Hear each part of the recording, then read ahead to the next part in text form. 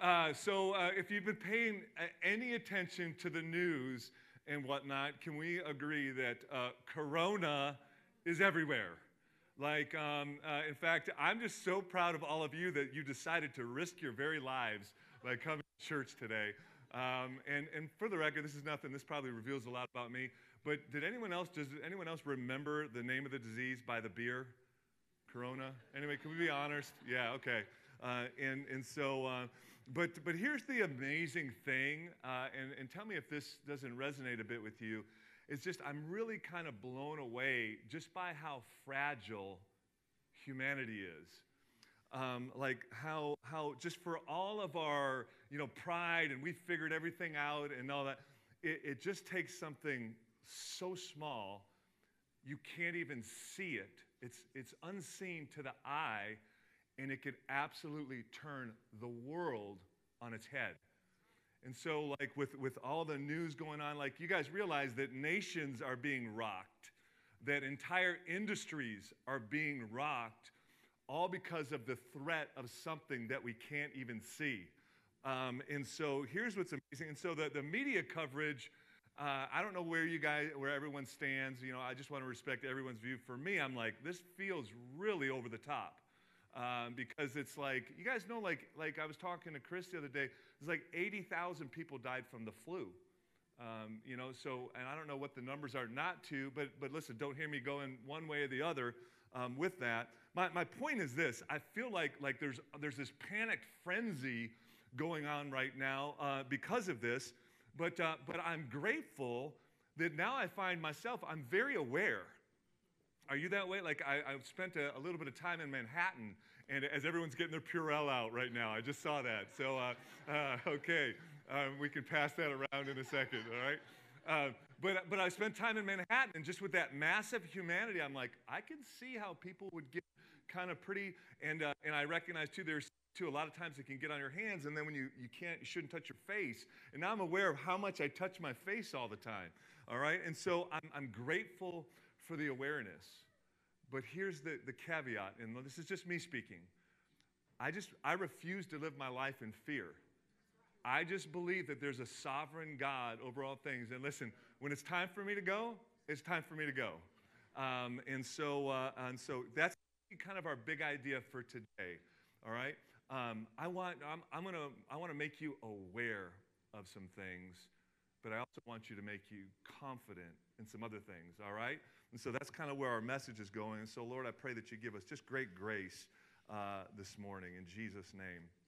And so my goal is to stir awareness and confidence, not in the unseen world of germs and virus, rather the unseen world of the Spirit. And so right now, if you've invited a guest or your first time here, ooh, cuckoo, okay, one of those churches, note to self, all right? And if you brought a guest, I apologize, but I think this is unbelievably important for the life of our church. Let me read a quote from C.S. Lewis. He says this. He says, there are two equal and opposite errors or extremes into which our race can fall about the devils. He says, one is to disbelieve their existence, and the other is to believe and feel an unhealthy interest in them. They themselves are equally pleased by both errors. And so did you catch that? So you can be just consumed and everything's a demon and everything's a devil, or you can just poo-poo it away that, oh, this is just kind of your weird, we're enlightened and we're past that stuff, Pastor, right? And so there's two opposite extremes, and both of which are dangerous because you're not aware of something, and on the other extreme, you're not confident in who you are in someone. And we'll talk about that a little bit later. So I know we live in our Western enlightened world, and so we're not going to believe in spirits and stuff like that. But do you guys know that, 80% of the globe believes very differently? They believe in that there's a spiritual dimension, that there's something, and so we're the minority here in the West. And a lot of times we just think it's because we've so enlightened that we've just kind of now rationalized and reasoned everything away. And so, but here's the reality. If there is no spiritual dimension, then so you mean to tell me then you know what? Love, there's no backing for love because love doesn't exist. It's just chemicals shooting off in your body. See, we know that there's something more behind just flesh and blood. If you've ever gone out and just experienced beauty and it moves you, like there's something deeper behind that. There's something spiritual, real. The idea of good and evil. Around the globe, people would agree there's good and there's evil. But listen, if there is no spiritual world and dimension, where do you get that from? It's just the strong survive, and where do you get that? Here's another one, and I'll just tell you this. If you're a Bible person, and if you have trouble believing in a spiritual dimension, you have not read that book. It is everywhere in that book. From the beginning to the ending, there's angels, demons, archangels, principalities, powers, all these different things. If you don't believe that there's a spiritual dimension, Jesus would disagree with you.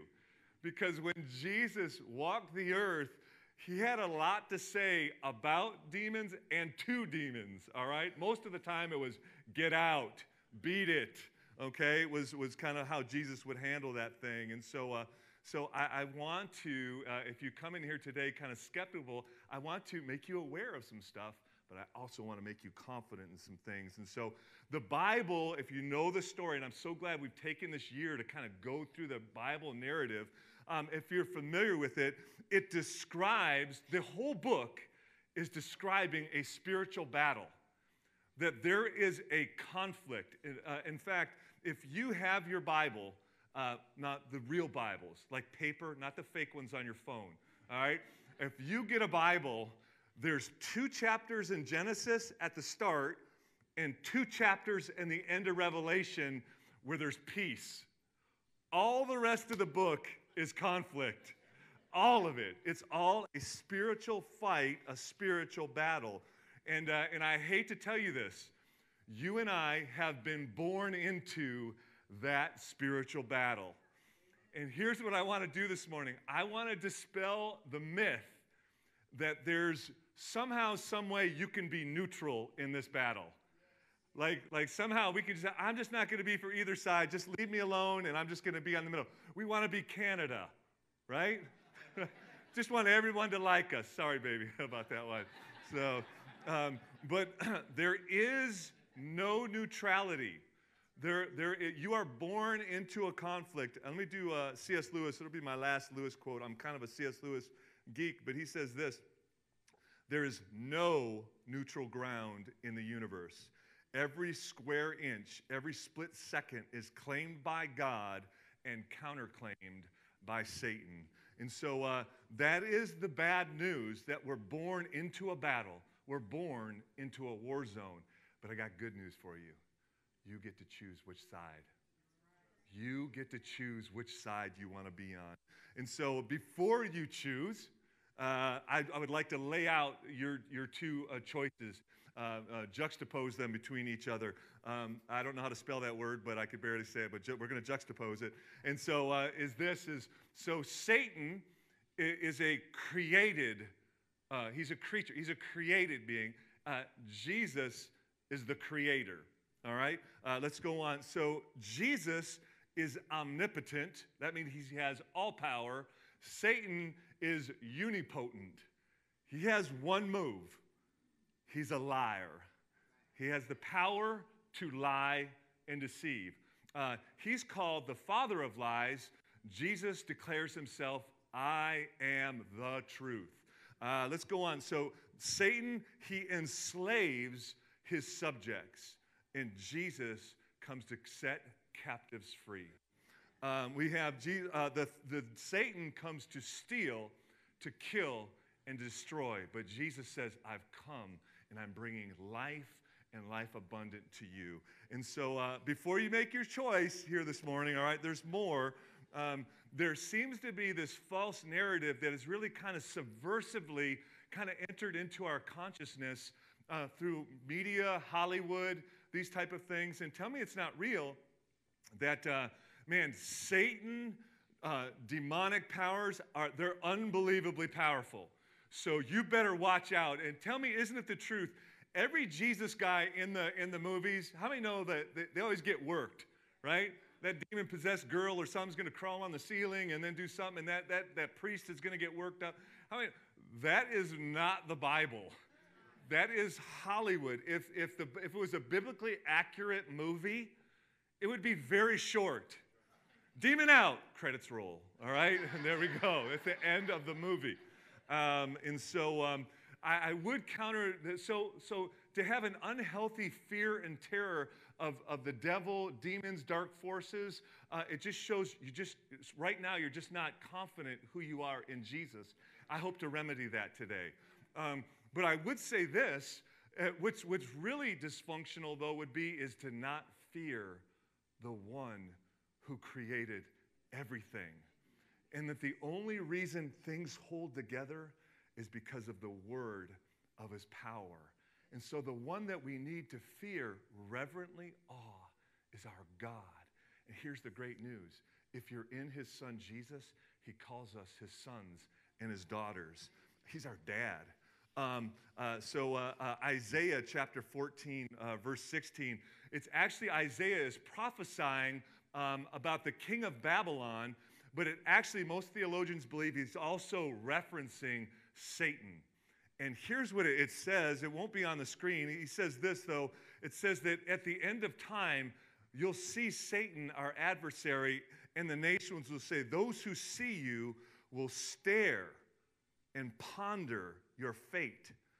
They will ask, is this the man that made the earth to tremble, who shook kingdoms? Our response will be, when we see him for who he is, we'll be like, seriously? Like that's what the prophet Isaiah, where God says through the prophet Isaiah. Let me just keep going a little bit further, because I just want to show you when God wants to flex. Jesus, when he walked the earth, there's a Gadarene demoniac. We'd find out later he's got 5,000 demons, because the demons named, they call them legion. A Roman legion would be 5,000. So we have 5,000 demons against Jesus running towards one another. There's going to be this epic collision and battle. But how many know this battle never happens? Because that demon-possessed guy falls on his face, and the demons begin to cry out, have you come to torment us before the time? And with the word, he cast them out into a bunch of swine. Here's another thing. The angelic heavenly hosts that serve our great and glorious God.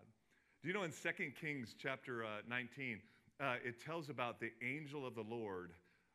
He entered into the camp of an Assyrian army, 185,000 trained Assyrian warriors, and one angel of the Lord wiped them all out. All right? Do you know at the end of time, it says that Jesus is going to have 100 million angels coming with him. And so here's another one, James 2:19. It says this in the book of James. That's Jesus' brother when he walked the earth. And James says this. He says, do you believe in one God? He says, the demons believe and they shudder. Mufasa, right? It's funny, I've been doing that one for about a decade, and it gets a laugh every time. And then lastly, I'll end with this, is like, you know, the idea of Armageddon. We've had movies about it, books about it, because there is something inside humanity. There's kind of this knowing that the world eventually is coming to this crossroads, to the end of time, and there's this kind of faint understanding of there's going to be this great battle, Armageddon, call it whatever you want, but the Bible, the scriptures say this, at the end of time, it is not an epic battle. It is Jesus Christ come in all his power, in all his glory, and it says he defeats his enemies with the breath of his mouth. He blows over his enemies. And so I'm still not going to let you choose sides yet. All right, I got a little bit more. And so here's what I want. What we're going to talk about today, we're going to be in the book of Ephesians, and I promise I'm going to go fast. But in the book of Ephesians, there's a mega theme throughout the book. It's this, in him, in him, In him. It appears 27 times in the book. It only has 6 chapters. And so it's this mega theme throughout the book that the Apostle Paul wants us to recognize what we have, what we possess in him. And so for our minds here in 2020, I'm going to just talk to any Marvel Avenger people. Great. Come on. You're my people. I'm there with you, man. And so, but I'm not going to have any nonsense. We all know Iron Man is the best. All right? But how many know Iron Man is just Tony Stark until he gets in the suit? And this is you and I. We're just you and me. But when we're in him, y'all better recognize, all right? And so I want you to see some things we get in him. These will not be on the screen. I did not want to bombard you with Ephesians 1:3 says this, "Blessed be the God and Father of our Lord Jesus Christ, who has blessed us in Christ with every spiritual blessing in the heavenly realms." Here's what you got it. Like we have all these spiritual blessings in the heavenly realms. You're like, "Great, Pastor, I have these pretend blessings." No. You're accruing blessings in the heavenly realms in Jesus Christ. And I don't know if you realize this, but there's coming a time when heaven is going to be knit with earth. And suddenly, all your heavenly investments are going to come to fruition, and you're going to receive the blessing. Let me give you another one. Ephesians 1:4. "Even as he chose us in him before the foundation of the world, that we should be holy and blameless in him in love." And so, listen, I don't know. We have people that pray for you at the start of every service. We pray for this service. Do you know that God spoke to our intercessory team this morning? And they said this, that some of you've been battling with, you can't shake this kind of sense of shame or this sin that's haunted you. You've been wearing it. And the word of the Lord for you today was this: it's because you have not encountered Jesus Christ, like a power encounter. And the word of the Lord to you is this: you are not stuck. You are not chained to that thing, but God says, "I'm going to break you free." And so as you experience, as you're in him, all that garbage falls off and you're made new. Let me give you another one. Ephesians 2:5-6 says this. It says, "Even when we were dead in our trespasses, he made us alive together with Christ," or in him. "By grace you have been saved, and raised up with him and seated with him in the heavenly realms." Doesn't that sound amazing? And I have no idea what it means. But I prayed, I'm like, "Lord, thank you that I'm seated with you in the heavenly realms." I'm not exactly sure what that means yet, but it's amazing. Let me give you Ephesians 2:10. "For we are his workmanship." You need to know this. That's the word poema in the Greek. It's where we get the word poetry. That you're God's workmanship. Created where? In Christ. You're his work of art in Christ. Listen, there's a whole bunch more, but I'm going to keep the service moving. And so now I want to give you an opportunity. Who do you want to choose? Which side will you be on? And there is no neutral. And my prayer and my appeal to you that if you've been on the fence, man, just go all in him today. Listen, we're gonna read. We're gonna be in Ephesians chapter 6. I'm gonna read for you verses 10-20, because we're gonna get one more in him. And remember, I wanted to make you aware of some things that are going on in like the spiritual world, but I want you to be confident in this. In him, we can do everything. And so let me read you some of Ephesians chapter 6, verses 10-20. It says this: "Finally, be strong in the Lord and in the strength of his might." So be strong in him. "Put on the whole armor of God, that you may be able to stand against the schemes of the devil. For we do not wrestle against flesh and blood, but against the rulers, against the authorities, against the cosmic powers over this present darkness, against the spiritual forces of evil in the heavenly places." Can I just point out a couple things? Like, so for example, when I was playing in the NHL, we'd have to go to Miami to play against the Florida Panthers. The moment I got off the plane in Miami, I could feel the spiritual atmosphere. Something's different there. There's this like sensual kind of thing going on, and I realized in my spirit, I'm like, ooh, I got to be on guard a little bit because there's something different in the atmosphere here. There's certain places you can go in our nation, you go there, and you can tell that there is something in the atmosphere that causes people, they can't get out of their racism. They're stuck. It's been systemic forever. You know, there's some places you can go where the spiritual atmosphere, greed consumes it, People are commodities, and they can't get out of it. Why?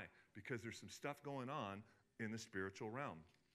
Let me see, verse 13, getting back to our text, it says, therefore, take up the whole armor of God that you may be able to withstand in the evil day, and having done all, stand firm. Stand therefore. How many know that's a lot of stands? Stand therefore, having fastened on the belt of truth, and having put on the breastplate of righteousness, and as shoes for your feet, having put on the readiness given by the gospel of peace. In all circumstances, take up the shield of faith, with which you can extinguish all the flaming darts of the evil one, and take the helmet of salvation and the sword of the Spirit, which is the word of God, praying at all times in the Spirit with all prayers and supplication. To that end, keep alert with all perseverance, making supplication for all the saints, and also for me, that words may be given to me in opening my mouth boldly to proclaim the mystery of the gospel, for which I am an ambassador in chains, that I may declare it boldly as I ought to speak. Here's what Paul's saying. This is another one of the prison epistles. He's actually writing it. He's under house arrest in Rome, and he's chained to a Roman guard. And so now we get to see him, and he's actively looking at a Roman guard, and he's like, you know what? Being in him, kind of like the dude. Salvation, breastplate of righteousness, the belt of truth. And so he begins to unpack it for us. And can I just tell you this? All Paul is saying again and again, he's giving you different aspects of what it means to be in Christ, to be a Christian. And when we're in that army, we cannot be defeated, when we're in that armor, rather. And so let me just break it down for us a little bit. He says, and it's kind of funny that he begins with the belt of truth. And here's what I want to tell you. See, everything hinges upon truth. That's why it's the first thing. You know, you hang your weapons on the belt of truth, that everything depends on it. And so here's my question that I ask to you. Where do you go to get truth? I know some of you are, Fox News. Yeah, right. Okay. CNN. No, again, is this. See, so where do you go to ask what's true about life? Because you go somewhere, like you have a way you think the world works. Where do you get that? Let me give you another one, is this. Is there right and wrong? Is there an objective right and wrong? And who gets to determine that? And let me give you some of the places. Like it can be God. God can be the place, your source for truth. It can be you. It could be the mainstream culture. It can be Hollywood. It can be the Twitterverse. Or God help us, it can be kind of all of that mashed together. And so let me ask. I'm going to ask one question and a follow-up question. Don't answer the follow-up question. Are we good? All right. Here's the question. How many in here believe that the Bible is the absolute word of the living God? Let's see a show of hands. Okay? Now put your hands down. How many have read that book from cover to cover? I ask you not to raise hands.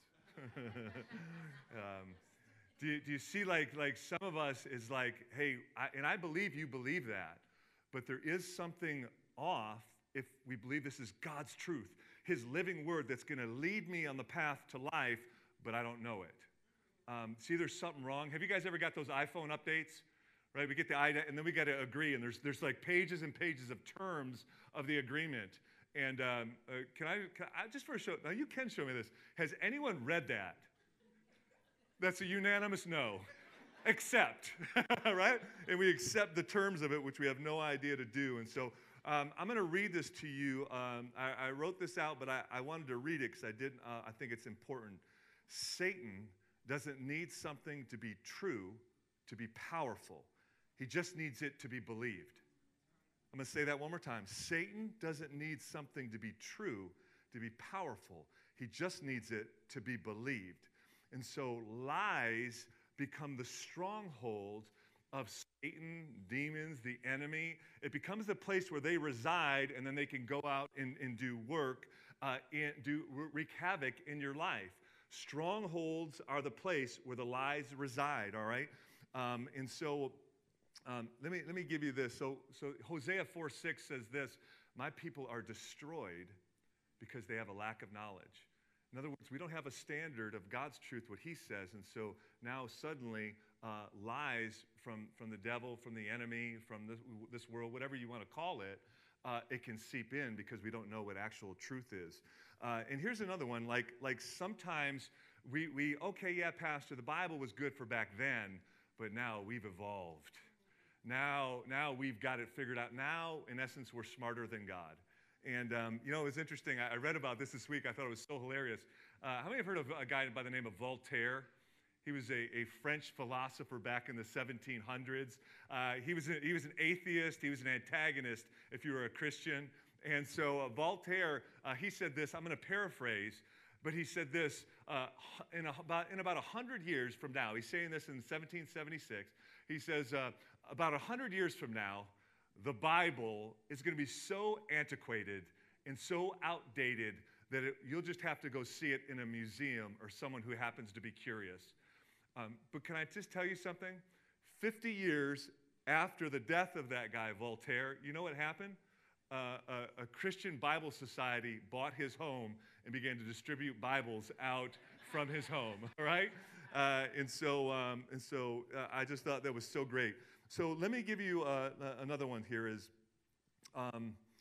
see, like I said, if you can buy a lie, then suddenly all this stuff, like our life starts to come unraveled and it turns into madness. And I want to give you a few objective, if you can look at some stuff going on today.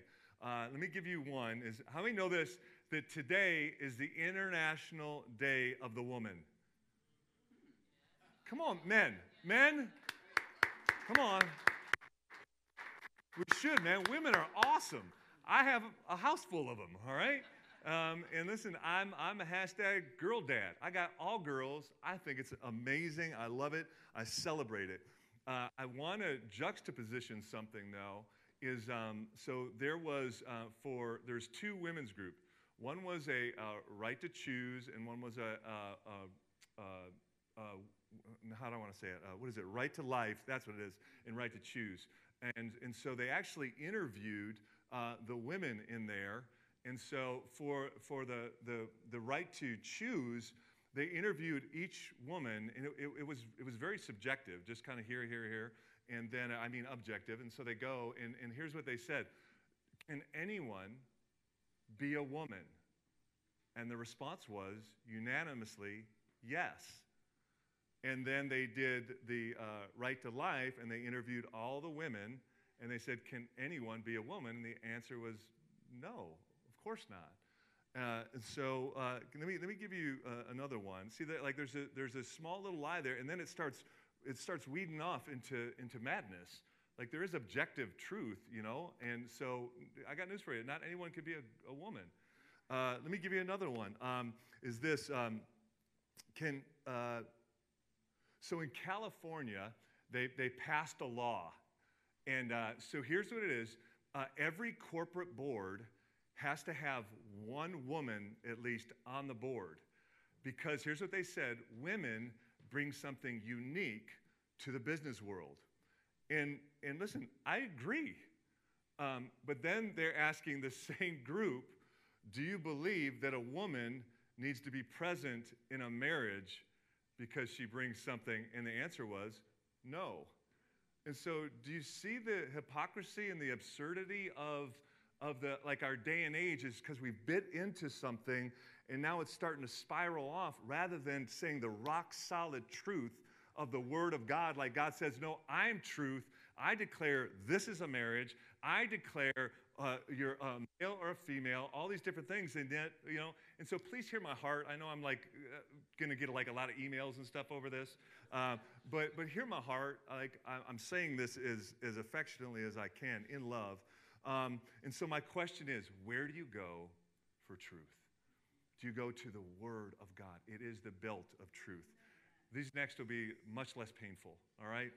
the breastplate of righteousness we put on. And so can I tell you what my week has looked like?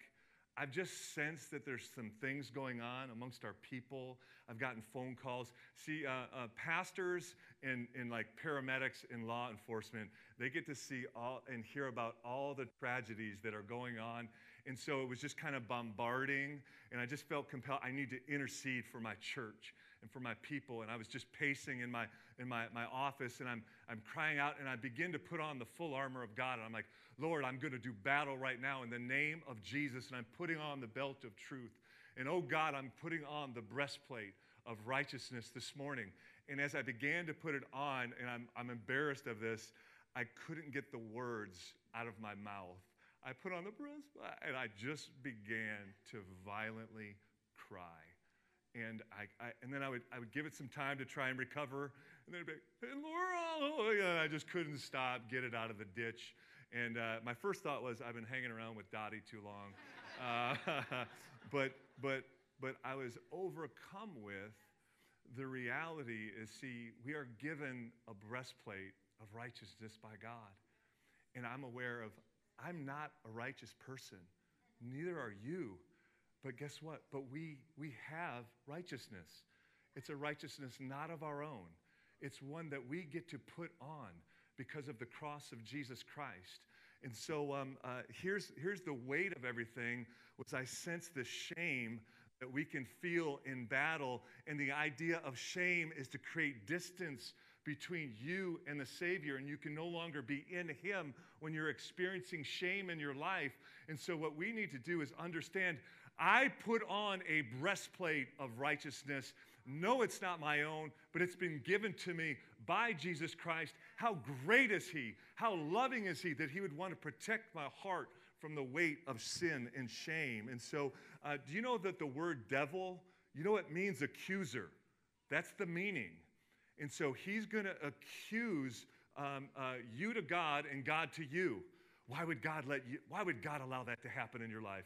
Well, how? He's not loving. He's not, right? And then He's going to accuse you. God would never receive you. You know what you did. You know, He's the accuser. And so you need to shut His mouth. I'm going to share this story. It's in a book by Mark Driscoll. It's called Death by Love.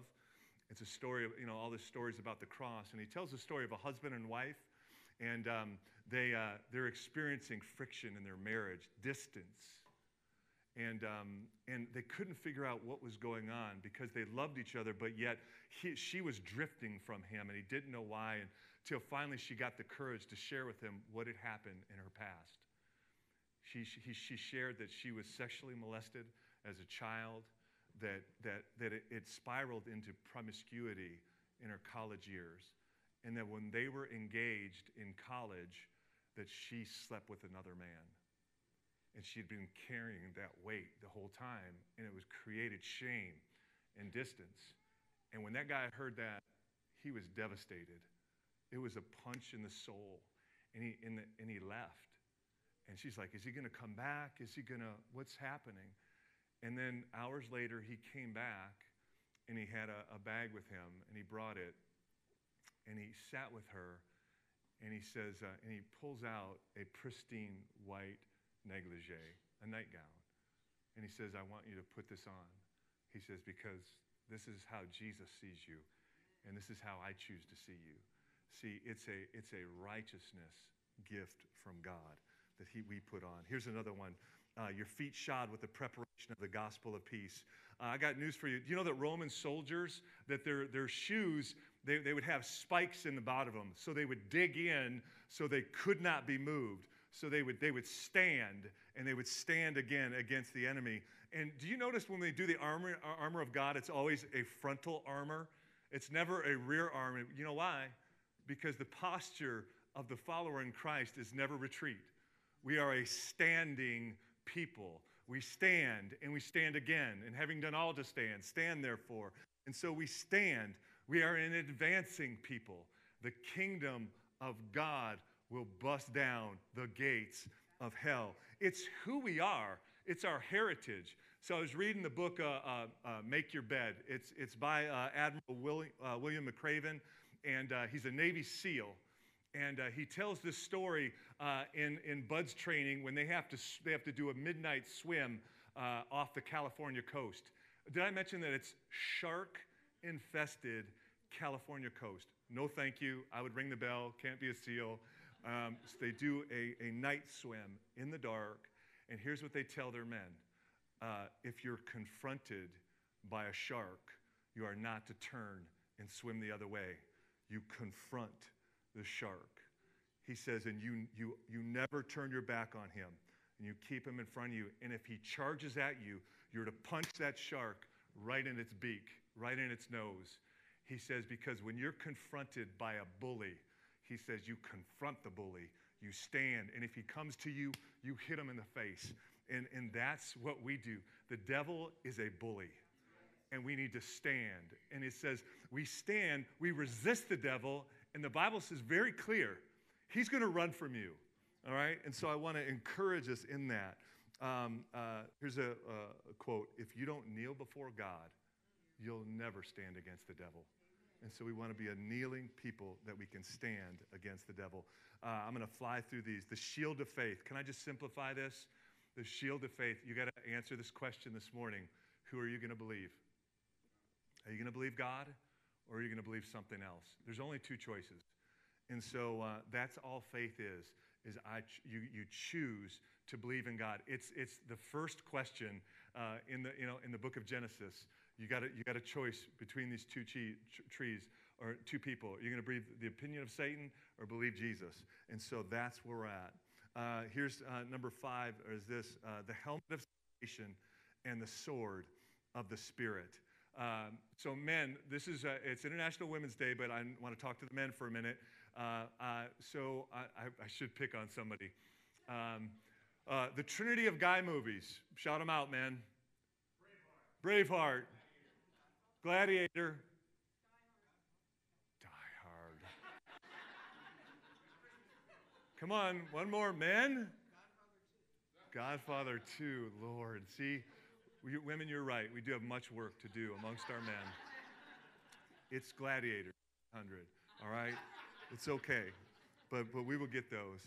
But my wife knows, and actually once a year I have to use this illustration, and so one of my all-time favorites is Braveheart, right? William Wallace, and I'll try and watch that every now and then I'll chase my wife around the house, and I go, I love ya, I've always loved ya, right? And that'll be my Wallace impersonation for her. And but there's this great scene when William Wallace, his uncle comes riding in, and young Wallace, as a boy, his uncle gets down, and he sees this enormous sword that his uncle had. And as any little boy, you could see his eyes light up, like, whoa.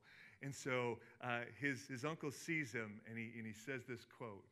He says, first, I need to teach you to use this, then I'll teach you to use this. And you know, the sword of the Spirit and the helmet of salvation, they work the same way. That we renew our mind with the Word of God. That the Word drops down into our heart. And then out of the abundance of the heart, the mouth speaks. And so that's how the sword of the Spirit and so we want to fill our mind with thoughts of God. Renew our mind to the Word of God. Some of you think you're a victim to thoughts that come in. I'll just appeal to you like Martin Luther did. He said this. He says, I can't stop birds from flying over my head. He says, but I can keep them from nesting in there. And so that's all we got to do, gang, is we begin to renew our mind to the Word. We cast down thoughts that don't align with God's Word, and we bring every thought captive to the obedience of Christ. And then you know what you do? You start praying, speaking, confessing the Word of God, because God wants us to be an advancing people.